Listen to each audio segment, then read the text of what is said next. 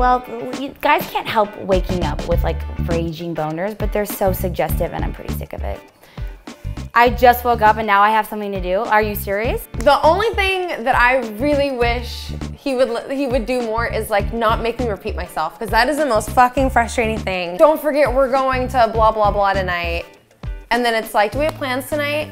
You want to hear something from me? What the opposite sex needs to do more of? Please do. Not make plans. When you have a girlfriend, your weekends are booked 17 months out. That's accurate. It is accurate. You girls accurate. love to do shit. We just want to kick back, drink a beer, maybe get some sloppy top. No. You know, like real fun shit. I think leaving us alone is my #1. You wanting too much attention makes us tired. It makes us not want to give you anymore. I know guys that are on lockdown.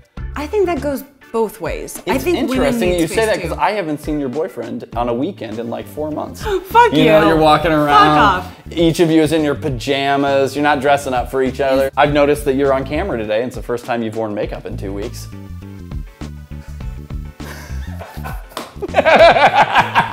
Just every time I come home, man, it's just. Just like, you know? Oh, in my ear, it's like, oh my God. Would you rather be dating Helen Keller? Yeah, yes. With a nice rack and great buns.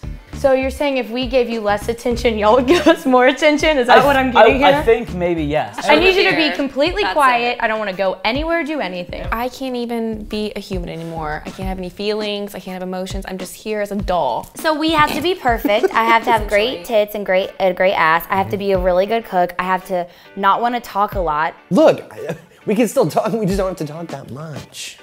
It's a slippery slope, my friends. That's what we've all learned here today. Damn it. Yeah.